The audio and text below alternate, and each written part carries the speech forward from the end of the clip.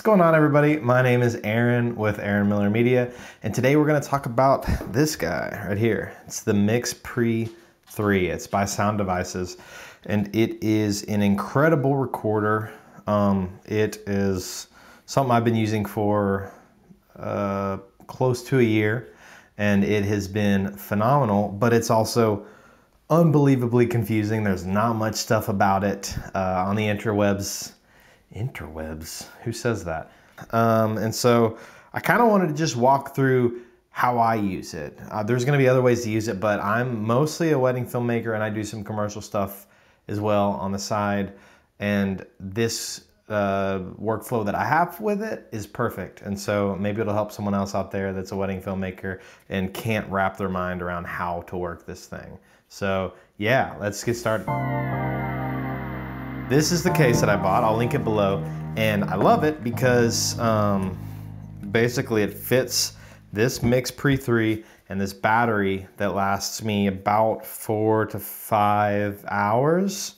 So a full wedding day. I could probably get 2 full wedding days out of it, but I always charge it for the next day because you can never be too prepared. So it fits those two like perfectly. So it fits them perfectly like that, and you got this little divider there. So I'll link that below. I do think, unfortunately, this specific battery, it's an Anker one, no longer exists. Couldn't find it on Amazon. Don't know what's up with that. But there should be comparable ones. You just want power delivery, and it'll last you, if it's 10,000 milliamps like this one, it'll last you a while. Plenty of time for a full day shoot. Okay, in the top, as you can see here, there's my USB-C cable, and then I got headphones in case I want to check that I'm getting a clean signal.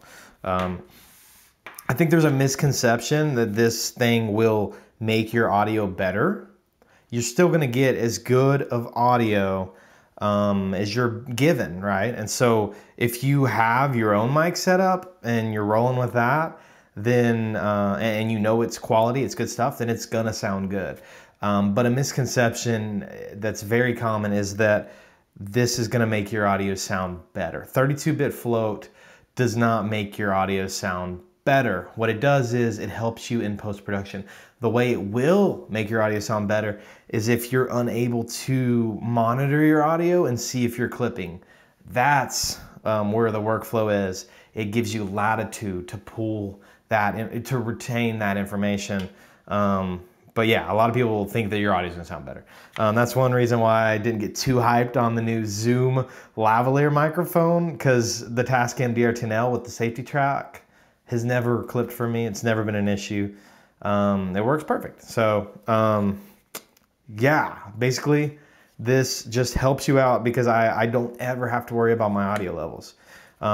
You shouldn't get lazy. Like, you should try to get good audio levels, but this will help you out significantly if you are having trouble. Well, if you're a solo shooter or whatever, you don't want to be running back and forth and make sure your audio's sounding good, especially when the DJ's like manning the trim.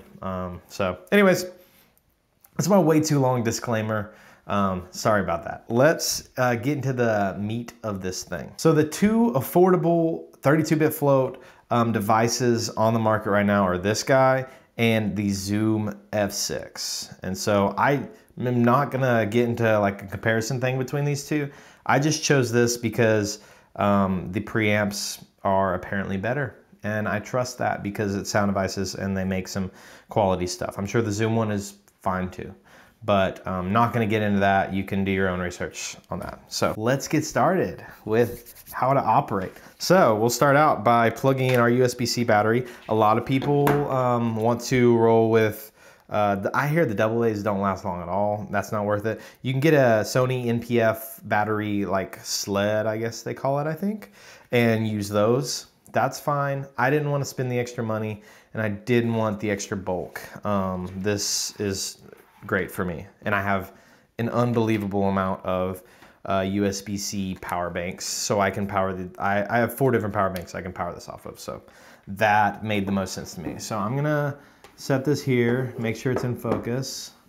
Let me actually fix that. 2 hours later. Okay, so once you get this plugged in and ready to go, you're gonna hit a switch right here. It's gonna say on. It's in a bad position, I'm not gonna lie. It's right under the USB-C cable. I don't love that. Okay, the first thing you're gonna want to do is make sure that you're in advanced mode for these settings. And so the first thing you're gonna do is click this hamburger icon right here. And then you're gonna scroll over, you click the menu thing, you'll scroll over twice, go to System, and then you'll go to Advanced mode, not Basic, okay? Once you do that, it's gonna like reset every setting that you had. I don't know, and it's gonna look a lot different now. Okay, and so for me, what I do is I record to one channel always. The thing is, if you arm multiple channels, it doesn't matter if it's getting a signal or not, it's going to record to that channel, if that makes sense. And so I wanted to save storage because I knew I was getting 32-bit float. I was fine. I didn't need extra channels at different levels or whatever. And so I only typically record with one mic. If I was recording with two, then I would arm a second one. So I'm gonna show you real quick how to set it up with just one microphone, okay? I know I was looking everywhere because I have so many cameras. I'm not used to this and monitors. Sorry about that. So we click this button here, and when you click one of these buttons, it's actually that track that you're controlling. So 1, 2, 3, we have 3 preamps in here. That's why it's called the MixPre-3. There's a MixPre-6. I imagine it would be the exact same, but with more channels, and it would be bigger. I don't need that, so that's why I want this. So what you're gonna do is you want to set up each track. And so basically, the main thing is your gain here. So you click this and you can now control your gain.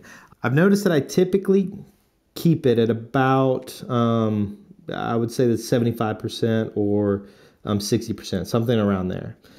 And aside from that, you want it to be armed.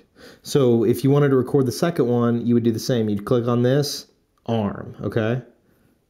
But we don't want that because we don't want extra memory. It would basically be double because you're recording multiple tracks to this. We're recording one because that's all we need. And we want our low cut off. We want solo. To hear it back, you need solo on. Strange enough. But yeah, that's what works. And so we click here. We don't need phantom power, so we can turn that off if we are recording from the PA system or whatever it is. Like say you plug into the PA system, if you even have a dynamic microphone, we'll talk about this in a little bit. If you have one of these, then you also don't need phantom power. When you need phantom power is with a mic that requires 48-volt phantom power. So anyways, phantom off for right now. If we're talking about the DJ booth input, we will actually go to line. So that's the bulk of it. Now you literally can push record and you're recording to this track, number 1. Yeah, so you see how it's red there? That means you're recording to track number 1. Now what I'm not doing is recording to the left and right tracks of this thing.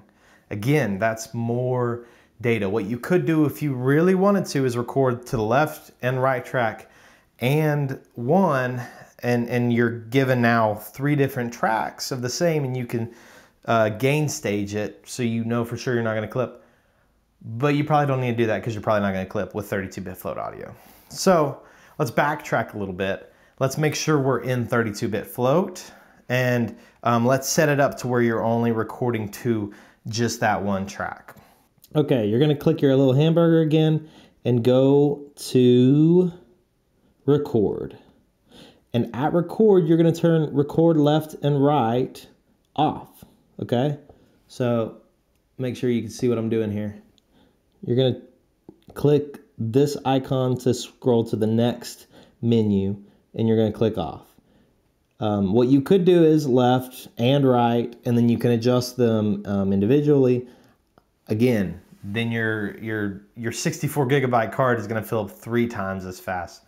It's not worth it to me to do that. So let's go back, and from here is where you could change your right gain your left gain to have gain staging basically. You want your sample rate to be 48 because that syncs best with 24 frames a second. Okay, and in that record menu system is where we change it to 32-bit float right here. We want to make sure it says float. 32-bit is not the same as 32-bit float. So we want float in there. That gives you that insane flexibility to take back audio that has clipped or raise audio that's way too quiet. So without increasing preamp noise and stuff like that. So yeah, here we are. That is really the bulk of this thing. And I don't want to overwhelm with too much information. We want to make sure we're recording to SD card. We don't have an SD card in right now, as you can see. And aside from all that, like, this has literally become a plug and play device for me. The only time that changes is when I'm using a microphone. So right now I have it set up for my weddings. When I'm not using my own mics, I'm plugging into their line. Now, if I'm plugging into the back of a microphone receiver, then you're gonna have to do this as well. So what we're gonna see now is if you're setting it up for a microphone. So we will click our one track. So now after you get that set up, what I just showed you, now you just have to click this to change anything, your track one, and you can change your gain here. You push over one, and now you go from line to mic. And if you need phantom power, then you can turn it on. You have to actually, it's kind of weird, you have to click there back to it, and now you can turn phantom power on. But we won't need phantom power for the mic we're gonna use here. So we're gonna plug this in.